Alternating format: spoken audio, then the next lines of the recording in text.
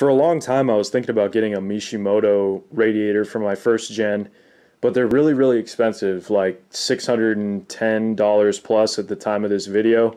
And I think that's not, even with the lifetime warranty, I think that's a little steep. I decided to pick this one up instead. It is a 62 millimeter 4-row core, which I think is superior. You got the more volume, you got more passes. Some people will tell you that, you know, a two-row core is going to be better. And there's some arguments to be made for that as well, but my train of thought led me here. This particular one, I'd imagine that they're all probably made in the same factory, but I purchased this one from a company on eBay called OZ Cooling Parts. The reason that I bought from them is because they claim to have a lifetime warranty. Whether or not they will actually honor it, I don't know, but rest assured, if there is problems with this radiator, I'll definitely find out and report back. But let me go ahead and get this thing out of the box and we can take a look at it. Having radiators shipped is one of my least favorite things because they usually get absolutely destroyed on the way, and you have to send them back and forth 3 times before you get one that's even remotely acceptable. But this company did a great job packaging this thing. Like, I don't see hardly any issues at all. There's just a couple little dings and some fins, but I don't care, it's fine. The welds appear to be of pretty good quality. Don't look too bad. I'd imagine that they probably pressure test these if I were to guess. It's got a drain petcock. This one's brass, which is kind of a pleasant little surprise. The little stanchions in the middle here are 1/8 inch. Yeah, that is what I would call some increased volume there. Very nice. It's got a threaded nipple on it for the overflow tank. I am pleasantly surprised with the quality of the cap. This isn't even plastic. All of this is metal. I count 1, 2, 3, 4. Look at that, 4 rows, 62 millimeters. That's a lot of extra surface area. The inlet and outlet are bead rolled. I gotta say, so far I'm pretty impressed with the craftsmanship by our friends in Hong Kong there. I mean, all the details are right, man. This feels like a quality piece. Let's get this old junk out of here, I guess. The petcock is actually down on the driver's side there, but I make a giant mess every time I use that, so I'm just gonna siphon it instead.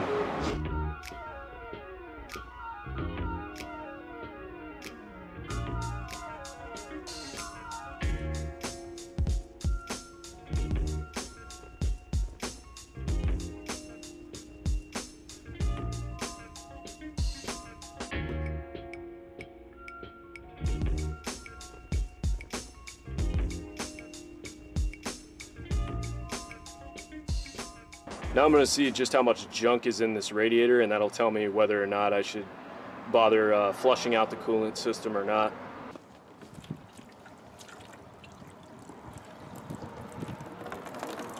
It's nothing too horrendous, but there is some scale in there, so I think it's worth doing a reverse flush. Might as well. Here's the shenanigans I came up with to do this. So I got some double 5/8 barbs here running to the heater core inlet. You can see where I took the valve off right there. It's this port right here. So that is going to back flush the engine all the way down to the water pump. And then I hacked a hole in the bottom of a old jug of coolant there, and that is going to act as my funnel, and hopefully most of it should end up in here.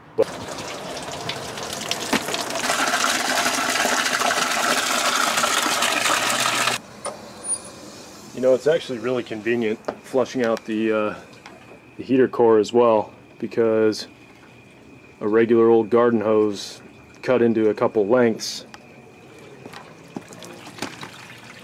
works perfectly. Now that I got it flushed out with hose water, I'm going to top off the heater core with distilled water just to make bleeding the system a little easier later.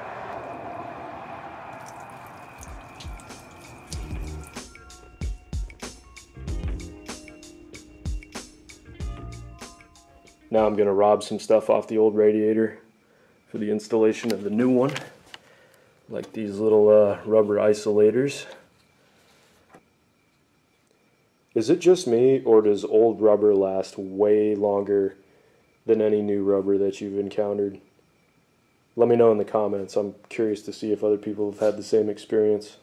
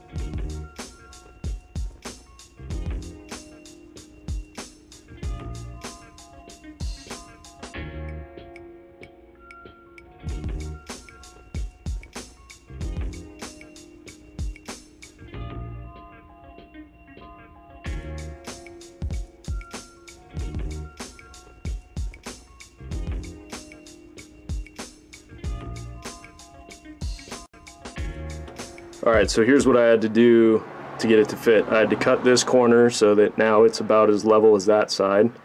So now there's enough room for the tank. I had to bend this a little bit. I did a little bit of peening in this area here. I had to fold this area over. I had to cut the same corner out of this side so that it's level over here. And then I had to cut a chunk out here, and I didn't realize that this was such thin metal, so I accidentally tore it a little bit as I was going through the spot welds. But I'm going to cover up these rough edges with some foam tape so that the tank isn't chafing on all of the steel down here. But now I still have to come up with a solution for the core support bushings, which sit too tall. Here's the solution I came up with. So getting rid of that, it's going to be a washer, a rubber washer that I just made. The bolt is now a M12 175 by 60 millimeter. I cut the bushings about 5/16 of an inch, and then a lock washer and a nut. Surface of the earth, and one can ask, why is it the case? And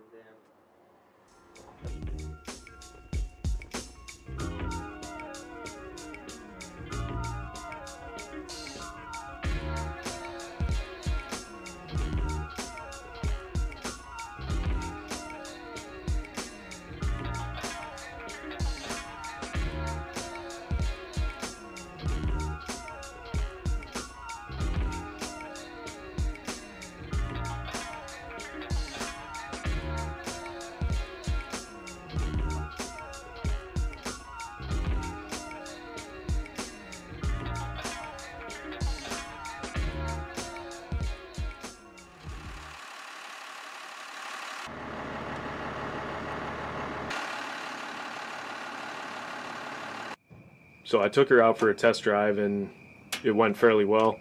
Obviously the real test is going to come when I'm towing some heavier stuff, but so far so good. But can you believe, after I go to all the trouble of getting this thing fitted, the hood won't shut? Look at this. I'll probably deal with that tomorrow because I spent entirely too much of my weekend messing around with this thing. This appears to be the spot where it's hanging up a little bit, so I guess out comes the ball peen.